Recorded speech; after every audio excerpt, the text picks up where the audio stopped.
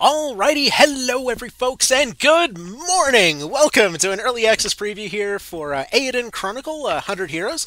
So, I would just call it Eiyuden Chronicle, seems like most folks have, but it is technically a sequel to another one.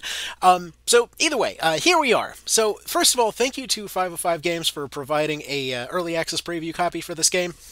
You might notice we're technically a day past embargo there. I apologize for that. It was a combination of getting sick and the fact that all of the stuff that I thought I was recording for that video ended up not actually going to the right place and just being unusable. So, anyways, let's go ahead and get into it here. So, essentially, this project, for those unfamiliar, was essentially a Kickstarter that had brought in Rabbit and Bear Studios here. So essentially they had the original directors of Suikoden 1, 2, and it sounds like 3 and 4 as well.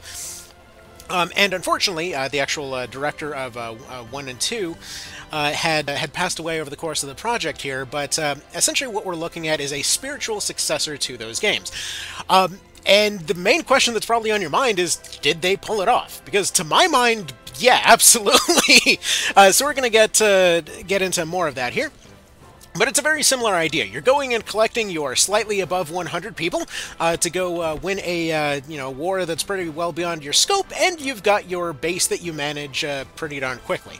Now, the way that this feels to me so far is kind of like almost like modern reimagining of Suikoden 2, which was like by leaps and bounds one of my favorites as far as like standard JRPGs go. So either way, let's get into it here. This is going to be our home base, at least for the time being. It seems implied that maybe there will be a bigger one down the road. But effectively, our job at the very outset here is to just go get more recruits for our stuff here. You might notice this guy looks very familiar. However, I appreciate the kind of earnestness of our main character here so far. The guy has basically, I would say probably a solid 50-60% of the time said exactly what I would have expected to say in those situations. Like essentially, one of the characters we had recruited early on here was this sort of like Sailor Moon looking lady. This one right over here who has been taken out of the party. Where her whole gimmick is effectively approaching fights by throwing down a bunch of books that are kind of like a 50-50 shot of being either a completely useless action or a really good attack. It reminded me of the Tinker from Final Fantasy Tactics Advance. But anyways, she kept having a bunch of like standard lines thrown out there about love and justice and whatever else. And the guy just chimes in with what does that even mean? Appreciated it. You got the barkeep lady that reminds me a whole lot of the gypsy lady from Suiko 2. We have a thief guy on the team, or not a thief, he is officially a desperado, and basically every conversation with him was him being mistaken for a bandit and correcting them that they are technically a desperado instead. You've got the kind of mandatory thing for a good RPG of, yes, you are able to talk to the cats and dogs, and yes, it is darn amusing every time, but I love what they've done with the visuals here. You can tell there was a lot of love put into this, because like you go into different areas, you see the cameras constantly panning around to give you a better view, you see the sparkling of the water in the distance, and this the sort of depth of field effect is something that kind of bothered me a bit in a lot of, I guess you would call it 2D HD kind of stuff, but this is not that. But in this particular case, I thought it was handled really darn well, with a lot of stuff just kind of giving a really striking impression when you first see it. Of the cities that I've seen so far, they all seem pretty darn busy, so that's nice. As in, like, they seem alive. You can't necessarily talk to absolutely everybody, but they will chime in with different lines here and there. And additionally, your own people will have a bunch of little lines that they'll chime in that, a bunch of like little unvoiced lines that they'll just sort of pop into the screen every now and then for additional context. As far as its combat mechanics, it's very familiar if you've played a Suiko game before. Effectively being a team of up to 6, you're able to have them auto-fight if you'd like. You can modify them with, in this case, rune lenses, which are totally not another thing that you're familiar with. But anyway, let's go ahead and get into it here. And by the way, if you notice any kind of little like stutters here and there, that's actually confirmed to be fixed in a day 1 patch, and from what I understand, might be somewhat Steam Deck related, which is what I'm on right now. But yeah, so for every one of your people, you've got multiple different slots that you can go slot them with different runes that will unlock over time. And actually, one thing that surprised me was the availability of the number of people you can have in your party. So while officially you have your primary party of 3 here, your formation actually goes a bit beyond that. So you have your front line, your back line. Apparently you can slot in support helpers down the road, as well as attendants, which I'm assuming are probably going to be situations where you can get additional experience down the road. I haven't run into these particular ones yet, since mostly I've just been doing the usual of just kind of putzing around trying to talk to every cat and what have you. But yeah, it's been a fun world to explore. The cities in general feel pretty darn large. That's been nice to see. And most of the dialogue that I've run into, I expected more tropey stuff, but they've actually sold me on a lot of this stuff. One of the things, for example, that I was kind of a little bit iffy about in Suikoden 2 was when it came to some of your team up attacks. Sometimes you would be missing ones that seemed like they would be a bit obvious. Okay, so let's say we get into one of these fights here. We actually have the old favorite combo system that makes a comeback here, and different people will be able to go in combo in different ways. In fact, I actually really love the way that they introduced this mechanic, and I wish I still had the clip of where they have your main guy and their sort of frenemy on the other side, that Empire side there, who suddenly just have a conversation in the middle of a fight of like, well, technically, couldn't we be a little more effective if we just went ahead and did these combo attacks here? It's like, you hit that guy, I'm gonna magic that guy, we'll see how this works out, and then the fight ends like, that actually worked, this is pretty cool. You just love to see those little moments like that, you know? Now, as I mentioned before, there's going to be a few things that actually changed between this and the actual release version here. So, as I understand, that would probably mean that a few of these combos will be doing a bit more. So, again, if any numbers seem a bit off from the get-go, it sounds like that's already been addressed, as it were. But another thing I probably want to mention, this will probably be a huge thing for any of y'all Unicorn Overlord fans from recently, but as far as customizing the AI for every one of your people, that also gets surprisingly in-depth. I haven't gone too nuts with it, but for example, let's go over to our battle plans over here. And so individually, you can go through every single one of them to set how many limits they have, how conservative you want them to be on the stuff that they do, if you want them to, for example, not use items or only use items, if you want to specifically program them for challenge runs, you know, that's a bit of a thing. In fact, I was really happy to see right from the get-go that there was an option in the settings even to actually change the difficulty of the AI specifically, which you don't see that often. I love to see that. So, is there the option to change it? I think it might have been locked in. I'm not sure. But either way, oh yeah, there we go, difficulty. It's probably on the difficulty button, but yeah, not only does it increase battles in general, but just makes the AI supposedly smarter. But you can also put in a bunch of limits, like no money obtained, no recovery items, giving double consumption on things, no escapes, or price increases for a lot of different things. So I love to see. To me, if a game had the time to implement difficulty modes, like actual challenge run options into their game, I have never seen a game that has done that hasn't also fully fleshed out every mechanic in existence. So that kind of stuff I just love to see. So the world in general has been very pretty to look at. It's been very nice to see these different areas. I did get a sort of almost FF10 feeling from a lot of the maps that I've seen so far, where they don't necessarily get too expansive, but again, that's not necessarily anything too unusual. But yeah, as you see on the bottom right there, every time you go into a new area, they'll have a few different discussions here and there. It's just nice. I love to see that kind of stuff. And also, your character's rank in this world is another kind of just fun thing to see. You have these generic soldiers everywhere, and well, instead of being your enemies, they're basically your co-workers more or less. Since you start off as basically given temporary command of a town watch. So your job is to go around recruiting people for this town watch here. So you've already got your benefactor, you've got your home base set up, and you're just going around just doing your job. And that, that always feels good to me. I always love that moment when you actually get a chance to go and sort of live in the world for a little bit before stuff starts to get real, you know? Um, so it's just been great, just traveling around from town to town, seeing these different locations, seeing how many little nifty things there are to look at. Supposedly there's some kind of bandit invasion over here, but I haven't really seen any yet. We just had the one guy that was accused of being a bandit, um, but everyone's just sort of worried about the dang bandits. I think this is the one cat you can't talk to so far. Tragic. So I actually just noticed I didn't finish explaining this whole battle plan kind of thing. So on top of having limitations that you can set on your units from whenever you set them on auto, there's actually a lot of little bits and pieces you can slot in terms of their exact priorities, including things like unlocking chests. So apparently there's chests that appear during fights as well.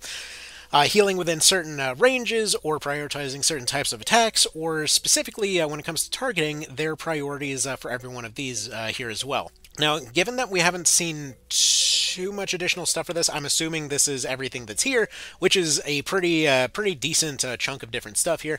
So you love to see that. You can basically just have them fully run on autopilot if you'd like. Okay, so one thing I want to mention about the different areas that you're going to be running through here.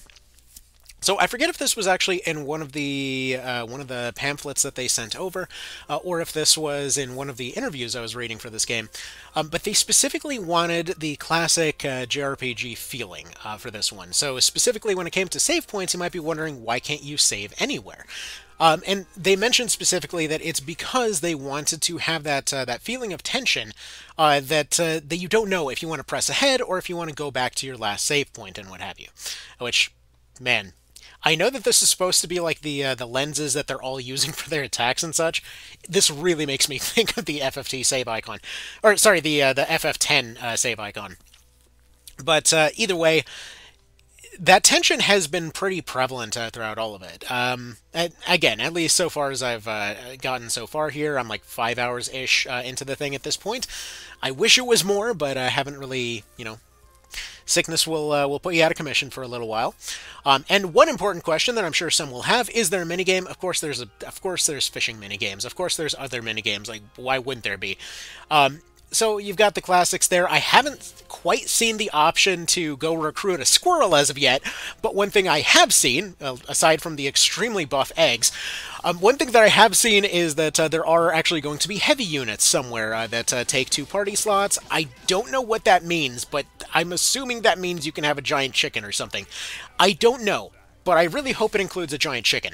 There's just not enough giant chickens.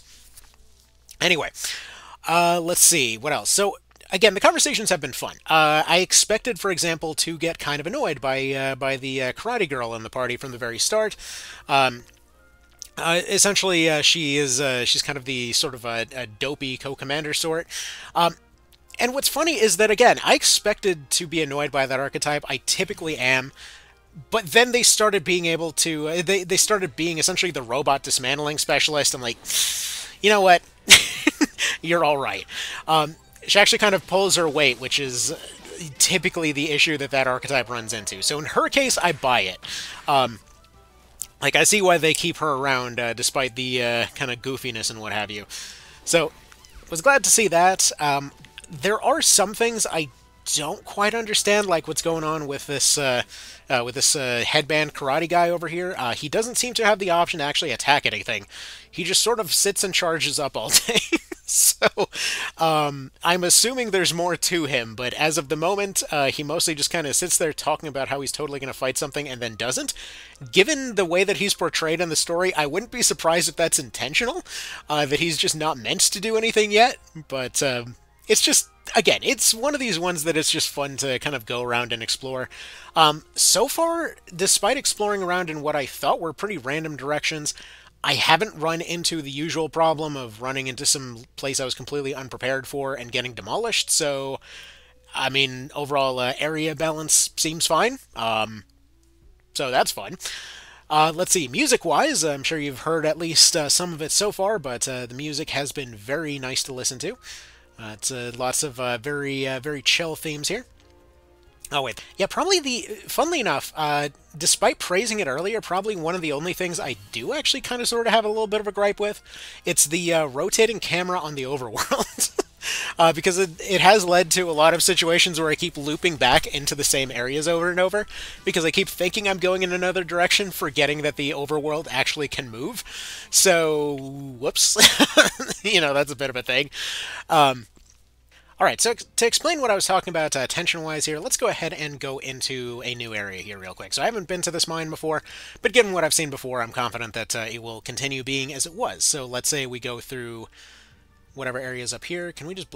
Oh, we can't get in here, can we? And I'm pretty sure I know how we get in here, too, because we actually had a guy with an ability earlier that could blow rocks away, so never mind. I guess we'll be revisiting that.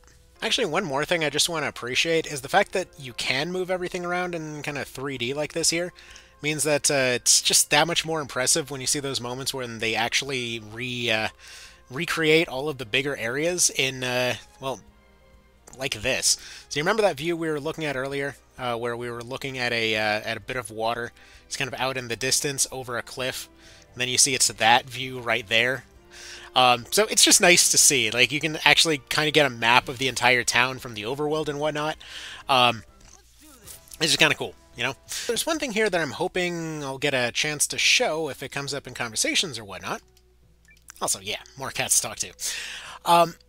But one of the nice things about your character essentially, well, being what they are, and that is a freelancer that's kind of been around and seen a few things, you basically get, instead of having a lot of the dialogue that we saw, for example, in like a Suikoden 2 or something, where they regularly have to have stuff explained to them, pretty much every time that somebody's brought up something, the guy has basically had some background in that area. So, like, one of the early subplots is where somebody asks directions for a place, and he realizes a little bit after that he just sent somebody basically out to die.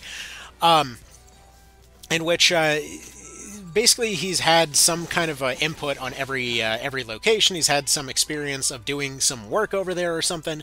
It's a nice little way to essentially establish that this guy's been around the block. There's probably a reason that people trust him. You kind of wonder why he's given command of this city watch pretty early on, why he's recruited in the first place, and then you realize, yeah, this guy's been around the block a bit. He acts like a bit of a goofball, but still, it's fine. Also, this is technically where the game started. I'm assuming we can revisit that later. Let's continue exploring. Oh, that's cute. You can even talk to a raccoon. He's got, like... What is that? He's like flower petals or a bow or something? Oh, that's adorable until he eats all the chickens. Anyway, what's this? KF Crispies. I gotta love that. Actually, that was another thing. There was a whole commodities trading kind of sort of minigame-esque thing that I ran into earlier. Not sure what to make of that yet, but, the more little bits and pieces, the better. Let's see. Apparently this guy invented katanas. Alright, fair enough. Dude wants to sell it. Guess we'll get to that later. But yeah, everywhere you go, there's just more neat stuff to see. It feels like areas are pretty cozily fleshed out and what have you. And yeah, you love to see it. In fact, actually, there was a funny thing. Wait, what's this? Okay, apparently there's is it like a guinea pig or a chinchilla? Or I'm not sure what that is, but it's cute. Anyway, but it was cool that there was a field of chickens earlier, where it was just a bunch of chickens going and grazing. I know, oddly specific things to appreciate. So I will say, if you need a random negative to throw in there, I guess technically this floor plan of this particular room has been used for a decent number of houses, but even then you see the background stuff change. I'm sure not everybody needs these boxes or that staircase, but everything else seems to change in the background. It does give a little bit of a feeling of deja vu sometimes, though, that you walk in and, it's sort of that same room, but again, it's understandable given how many random little rooms there are. It's not exactly anything unusual. I mean, to my mind, it reminds me of that one room that constantly gets new furniture in Tactics Ogre, so it is what it is there. It's hardly anything unusual for the genre, it's just kind of a funny thing.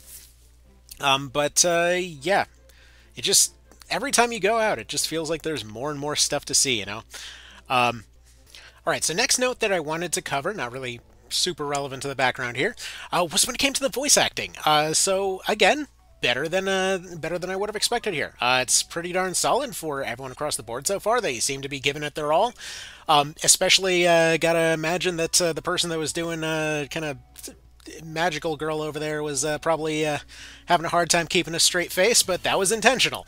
For everybody else, it's just been nice. Also, as is kind of expected, you can just allow them to run away if you so choose. So classic option there.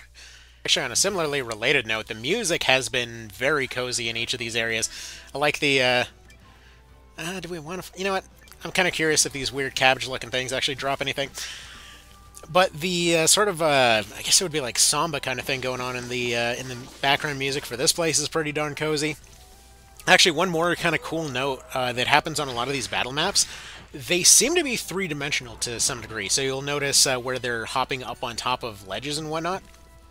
That they will actually go to those different areas. It seems to change every now and then, and it's just kind of cool to see them hopping down, up and down off of different terrain in the middle of a fight. On top of this, when there's actually gimmicks to a fight, they do directly just say, hey, this is a gimmick fight. There's a gimmick available for you to use. It's kind of refreshingly direct in that way. Actually, come to think of it, I think this is the area that we already went. I wonder if we get anything for going back through here a second time. I guess we're about to find out.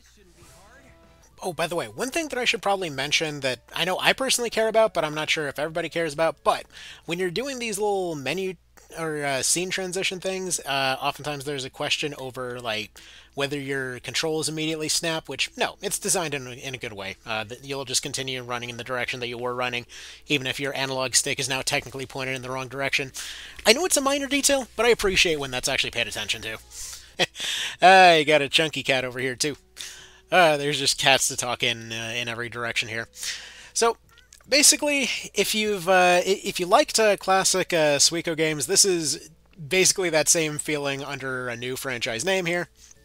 Clearly, they had the talent on hand to make more of that classic experience there, and in my mind, they nailed it. I mean, it's just taken me back to the old kind of Suiko 2 days here then, and it's just nice. You know, feels great to explore around, feels great to just look at stuff, feels great to see the funny little interactions. It's fun to see the team-ups between the different characters here. And here we go, there's the chicken field. Get the synchronized chickens. I appreciate it. Yeah, like, see what I mean about this this particular room here? Like, we still got the same boxes, we still get the same staircase. Technically same table, slightly different, but the furniture's different. Again, it's a minor thing. I know somebody's gonna make a big stink over that, but, like, it's an RPG trope as old as time.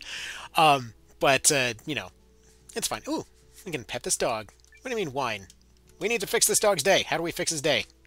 I guess that's gonna be what we're working on next. There we go, found a new place to go to.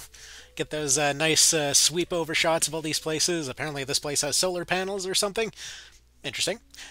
And as you do, you find new town, you explore what's new in there, you see what's going on, you see what problems they have, you see what people that look different from the rest of the crowd are there to go get hired to your team.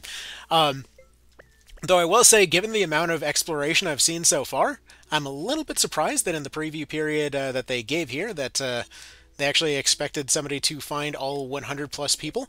I know personally I found like 4, and 2 of them I don't know how to recruit yet, so still kind of working on that. I don't know if there's any timed events. I would assume so, because there have been a few cases so far where somebody could be turned down to presumably be hired later. You look like somebody that's a recruit. What's your deal? That is definitely a recruitable character. There's no way they're not. Let's let them chat it out here real quick.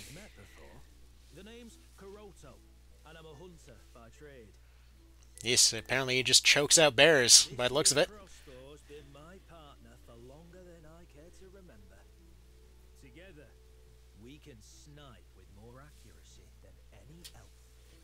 Okie doke, apparently elves are a thing. That's quite a claim. Wait, yeah, I smell it now. You're trying to achieve something great, aren't you? I've been at this for oddly specific. But yeah, there have been little choices here and there that seem to change dialogue as well. Actually, come to think of it, technically, I guess you could say that there's 5 people that have been on the team so far that I've looked at. So we're just looking for more people for the team. Seeking new companions to fight in my side. I mean, we're recruiting them to the local police, let's be honest. Of course you are. And here's the part where you tried to win me over, right? Another tried before, years ago. But if you're thinking to impress me with a show of prowess, think again. Please tell me there's duels. Man or woman alive who can match me with a crossbow. Please tell me there's duels. Let's say I wanted to impress you anyway. If you're that determined, you must have a good reason. How's this? Hunt me 3 wild boars. You'll find some in red. I think I already did. Does it acknowledge that I already did that? I wonder. You finished your hunt already? Oh, and you've done exactly as I asked. Wild boars are ferocious. Like, oh, here we go. I just happen to have their heads in my pocket. You know what? I appreciate this dude's voice acting. He sounds like Ned Stark, but yeah. All right. So now we got a ranged guy. Fair enough. I mean, they. I guess from the back they kind of look like a little bit of a hippie sort, but man, oh man, that dude looks like he again doesn't use that crossbow as much as tear stuff in half. All right. So, alright, apparently we already did their boar hunting. I was kind of curious what the deal was with those. I was exploring around a little bit lost in the desert there, and just kind of happened to slaughter a hell of a lot of gigantic boars over there, and thankfully it acknowledged that. So apparently you can go and get stuff for people before you really need to. That's always nice. Let's see what their deal is exactly. Do we need to give this guy equipment like we did the last few, or no? Actually, right, to add them to the team, we would need an inn, so let's go to that. This one is just dog. This one doesn't get a name. I'm going to assume that the Kickstarters probably named a lot of things, because there's a lot of names, a lot of animals with funny names, and there's a lot of, like, you see pictures of on the wall of people that I assume are developers. So that's kind of neat. Anyway, so we need another back rower, so let's go ahead and switch you over here and switch you for... Come to think of it, you know what? I wonder if the reason that I can't actually make that guy attack is because he was in the back row. Because he's like a karate sort. Alright, let's go ahead and save it real quick here. However many hours we're in at this point. Okay, 4.5 apparently. Not counting the restarts. So, let's get into the really minor stuff. Like, so... Personally, I would say this feels like a very, very solid classic experience. This, again, just, it feels like playing Suikoden 2 again, except it's, you know, on a modern thing that is not a PSP. It was one of those that experienced it for the first time on the tiny old handheld, so now you get it on either Switch or Steam Deck or console. Personally, it's felt really nice on the Steam Deck to me, but, you know, again, it would definitely fit perfectly fine on a Switch as well. So it's just one of those sit down and enjoy yourself kind of games. You're not necessarily trying to do, you know, crazy challenge runs or anything so far. No, their name is Hoppy. That's just cute. You gotta love it. Anyway, so with that all said, again, it just feels really good. The only minor stuff that I've run into is seemingly all fixed by the day one patch. So I don't feel like most of it is even worth bringing up, to be honest, because there's literal like technical hiccups I've seen on any preview access thing I've ever seen. You know, the standard kind of beta version thing of stuff doesn't react well with Steam Deck, so you put it into sleep mode while on handheld mode, and it acts up, and it gives you an issue where you have to replay a section. That's, if like to my mind, that is something that has existed on, again, everything I've ever seen a preview for. So I would not count that as much of anything. And overall, yeah.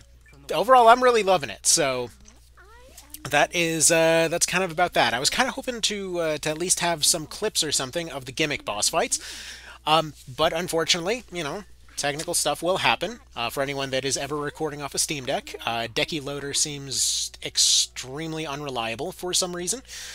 Oh, apparently we are going to have a boss fight. That's the one I was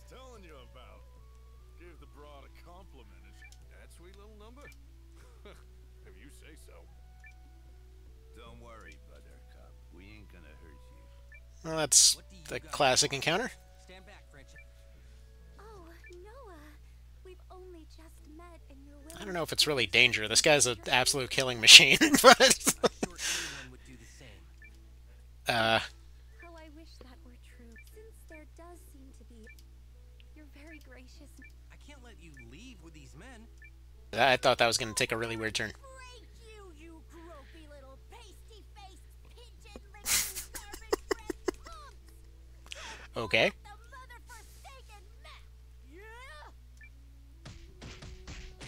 Huh. Alrighty then. Or does your friend have a chronic case of stupidity?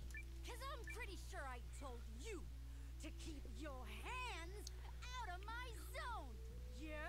Or did I break your little head with my big, big words? Interesting. Real slow for you and your. And if I do, Like I said, they have some fun with the voice acting. I like this lady. She gets to be in the team. Yeah, no need to think about it. That's an instant we'll take that. Of bandits in the area. Yeah, we hired one. Compliance. How refreshing. why are you being so nice to him? As if there's something wrong with being nice. I mean, I'm just respecting chain of command. I don't know what to tell you. Anyway, so with that being said, I just want to say that yeah, it's refreshing to see kind of just to see the kind of old classic formulas kept around for something like this. When it comes to a lot of remakes, you'll typically see stuff like, you know, in FF7's case, you'll see, you know, essentially shifting to a complete direct action focus, or, you know, in TOR's case, some got upset about the grinding getting taken out and stuff like that. It just feels like it's a couple steps removed from the original kind of fully classic formula, as it were. So you still have random fights, you still have kind of exploring around, you still have occasionally vague objectives and whatnot. Oh, by the way, another thing I actually forgot to mention from earlier, the dialogue actually does change based on little things that you do. Like in the early sections, I ended up getting a password wrong for one of the doors several times. And even in follow-up conversations, they're like, hey, just so you know, here, actually remember the password this time, idiot. Like, it's just neat to get called out in conversations like that. I appreciate those kinds of little details. But yeah, I'm curious how many of y'all folks are potentially already have this on your list. How many are looking into picking it up pretty soon here? And yeah, just kind of your thoughts on this this project in general. I think I'm really loving it. It just feels really refreshing to kind of see the old classic formula just redone in a way that keeps all of the original little bits and pieces. Like, they don't try to go for the full, like, complete modernization approach, but at the same time, that's not a bad thing in this particular situation, considering that the kind of original ideas there still hold up. A lot of the action of the fights comes from your people combining each other in interesting ways, covering each other's weaknesses in interesting ways. Like, in many ways, obviously, a lot of this channel is dedicated to, like, Tactics Ogre, Ogre Battle, that kind of stuff. In many ways, it kind of feels like you're taking some of the sort of auto battling thing from that, in terms of the mindset of how you're putting your teams together. Which, again, I was appreciated about Suikoden 2 there. Which, granted, that was all of that series, but 2 is the one that I played the most, so it's the one that I can give the most experience on, you know? So to me, it's just been a really refreshing experience that they didn't try to completely reinvent the wheel here. They went for polishing what was already there. Even your main character looks a lot like the Suikoden 2 guy, but with the experience of some of the other characters, so they don't come across as dopey. Like, for example, when you see this guy going and talking with their sort of frenemy on the other side there, you get the sense that, yeah, both of them are both competent leaders that are kind of just learning to work together. So when they have their team-up attack there, it feels like, hey, look, they just figured out how to do this cool thing. Their whole sign of friendship thing feels like it just came about naturally in that situation. Like in 2's case, they had a somewhat similar thing that they were going for with your main 2 in that one, and they had their signature pair-up move and whatever else. but it didn't get that much of a chance to breathe. In this case, you get a solid like hour of being in that particular situation, and they don't immediately end as enemies in that particular situation. It's not. I mean, they're basically implied to be on friendly terms there. And it just sort of feels like there's more build-up. Like, instead of directly getting into the fights, it feels like there's more day-to-day going on before stuff presumably gets serious down the line there, which, again, I personally really appreciate. It just gives the scenery more time to breathe. It gives you more time to kind of acclimate yourself with the world and whatnot. So, yeah, that's kind of about that. So, I just gotta go say hi to this cat again. I just appreciate it. This dude looks so fluffy. Like, that is one very content cat over there. So yeah, that's about that. So let me know what y'all think. Y'all have yourselves a good one. And looks like launch day's tomorrow. So I'll see you then. Take care.